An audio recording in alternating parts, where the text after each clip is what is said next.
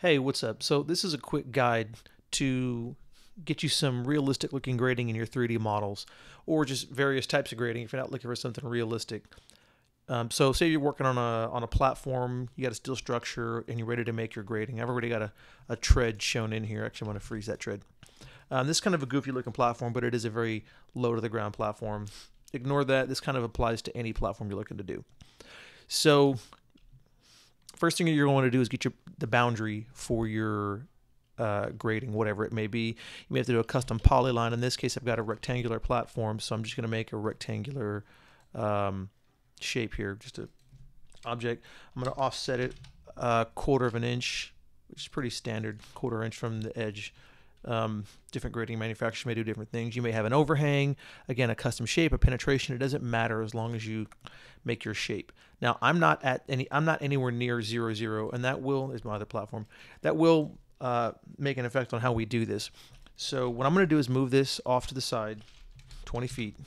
Okay, I don't want to be involved with my structure, but I do want to move it at a specific distance so that I can move the grading back.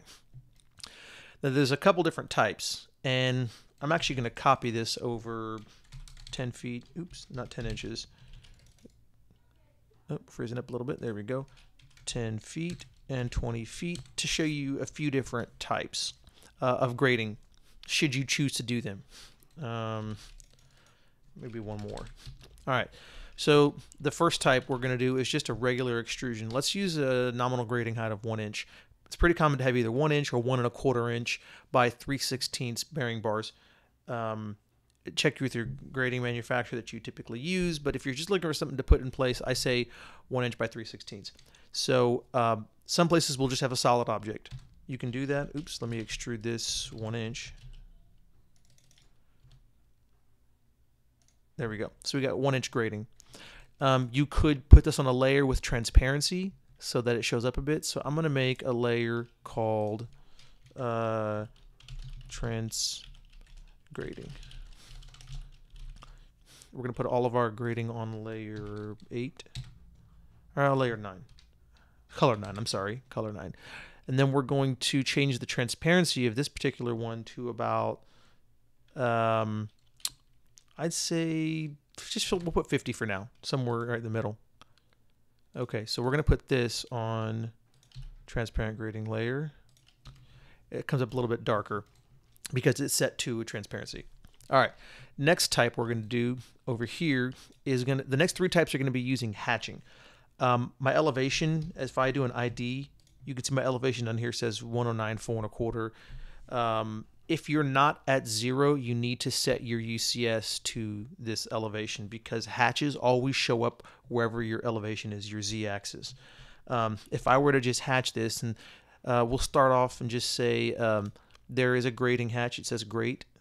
It's the one I typically use. So if you're looking for it, just click here and hit G. It'll take you to the G's and you go to grate. I'm going to make this 90 degrees. I want it north-south. And a scale of 32 will give me where I want to be at. Typically, your grading spaces will be about 4 inches long. A scale of 32 will give you about that. So I hit select objects and hit OK. Now watch what happens. Missing. Just disappears. It's not that it's gone. If I do a zoom extents, you can see it's way down here because it is at elevation 0. So I'm going to undo. All right. We're going to hatch again, but before I do that, I'm going to set my UCS right here on the corner. Now it's at the same elevation as this grading panel, at the bottom of the grading panel. So I'm going to do my hatch again. Everything's still there. I'm going to hit OK, and now I've got a hatch with grading. Now I can do a couple of different things. If you are not using Navisworks, you can leave this as is, either flat or, and you know what, I'll copy this platform over 10, 20, 30. Okay, so we're going to move this over 10 feet. Oops, we went 20 feet last time. So I'm going to move both of these over 20 feet. All right, so if I do a realistic visual style, you can see here this one is with the transparency on the grading. Just a block, easy to work with, easy to see through. If you need something quick, and just show some thickness there. We have something here, it's a little bit more realistic. It's got a hatch on it, but it's just lines, and it is a hatch, and it's not elevated. One of the things that you can do to this is, and I'll explain that on the next one, but or I'll do it here. You can raise this hatch up 1 inch, take your line, go to your properties, and give it a thickness of 1 inch. This just gives a height to it, and that thickness allows it to also be represented as a 3D object. Now it actually does have height, so it's at the proper elevation. Being as how this is a hatch, nothing can snap to it unless you have that option turned on. Real quick, that option is over here under drafting. It says ignore hatch objects for your snap. If you take this off, you can snap to a hatch. So a little bit ago, I mentioned something about Navisworks. Hatches do not show up in Navisworks. If you need this to show up in Navisworks and you're using that, explode it. But then once you explode this hatch, it becomes individual lines. So let's move this off to the side again. We're going to select this and this over here, just about 10 feet. I keep doing that. I'm all fat fingering everything here. Okay, so we're going to do it a little slower now. Move this, move the line 10 feet. Okay, what you can do is explode this, and after the fact, make a group of everything. Now it's one object, move it back 10 feet. So if you need to move this all together, you don't have to go select everything or unfreeze all your objects except for grading. You can just keep it as a group, move it all together. And you can now snap to it because it's individual lines. So there's that method. Okay, the last two methods are very similar. What you can do is we'll put that UCS is still there, so I'm going to hatch, and my visual style is still turned on, but that's okay. I'm going to hit OK. I'm going to move this up, and actually I exploded it first, which is fine. So I'm going to select everything, and we're going to do an MP edit. We're going to change everything to a polyline. So I do MP edit to do, and I think you believe you have to have express tools for this. If you don't, I'm sorry, this doesn't apply to you. I should have mentioned that at the very beginning, that these methods don't apply because you need to use the MP edit, multiple polyline edit, which I'm not sure where it is in the menu. But so MP edit, it says after you select your objects, do you want to convert all the arcs and lines to polylines? Yes. Now you have polyline options. You can just say width, and we said 3/16 bearing bars. We're going to say enter, and that gives a width to everything.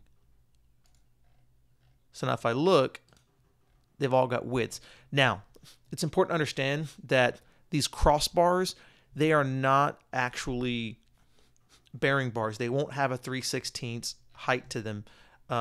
If you look at actual grading, they're going to be like smaller bars that connect these actual bearing bars. But for the sake of argument, we'll leave them at 3/16 width. So what I can do again is move this stuff up 1 inch, and then select my perimeter line and give it a thickness of 1 inch, and then do the group. Oops, group. And then we move this back 20 feet. All right, so now we've got this style. Again, it just gives a bit more thickness, so we're getting more and more realistic as we go on. You choose your preferred style, but you can see this has got some actual thickness to it, but you can still see, you know, fairly easily through the structure at an angle. Now, the last is going to be the closest to realism, except for those connecting bars, which are actually rods, unless you're doing heavy-duty grading. So we're going to do a hatch again. Select this, hit OK, explode it. Now we're going to do an MP edit, again like the last one. Say yes to convert everything, give it a width of 3/16. The only difference is now we're going to give everything a height of 1 inch, like it would be in the field. Again, these bars are actually going to be most likely rods, and so they're not going to show up as bars, but for the sake of speed, that's one area that you don't have to be as accurate with. But what this does now is it gives us actual grading bearing bars by doing this. And so I'm going to move this back 20 feet. And there we are. Now we've got grading. The only thing about this one, so it is more realistic. However, you are going to have issues when looking at it at an angle. You can see how all of the other ones don't really seem to have that issue. This is the only one that has that issue where you can't really see through it at an angle. This one kind of does, but I think it's just because of the color. You can also give transparency. So let's say I wanted to do this and apply it to this. I now have grating, and that grating has transparency applied to it, so that come out like it doesn't really obstruct your view. Same thing here. Match properties. Actually, I don't want to match properties on this because it's a polyline, so I want to, and it will affect things. So towards that transparent grating layer, again, we're transparent, but we've got width and we're elevated. And lastly, doing this one again does the same thing, gives you some level of transparency while still keeping your grading. It's up to you how you want to do this. Also, when you're working in Navisworks, transparency in AutoCAD does not transfer to transparency in Navisworks. You actually have to set that on a layer level or object level in Navisworks. It doesn't carry over. So even if you set transparency here, transparency will not work in Navisworks unless you set it there in Navisworks. This is just for AutoCAD. So there you are. There's your different styles of grading. One quick thing I'll mention is, let's say you are dealing with some penetrations, something maybe cutting through the center of or somewhere along the line in your platform or whatever you're cutting grading through. Just do a hatch. Instead of doing select objects, just pick points. It still works the same.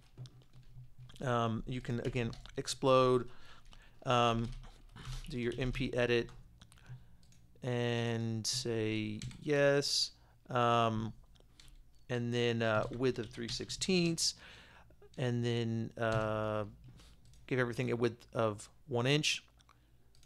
Now, one thing to keep in mind, circles cannot have widths. If you need to have them as a width, convert it into 2 arcs that are connected, because you cannot give a circle a width. Also, if you need the perimeter of this and maybe the circle to be taller, a lot of times these openings will have collars on them, or banding toe plates.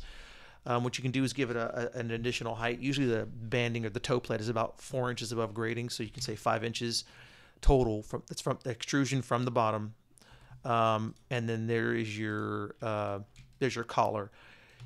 If you really want that accuracy on this one, you can again cut this into 2 arcs and then give it a width of whatever you need to. But I usually don't. I just want something to show off that this is a toe plate, so I extrude it further. So there's a couple things on that. And that's it. There you are. There's your short tutorial on how to make different styles of steel grating. Thanks for watching.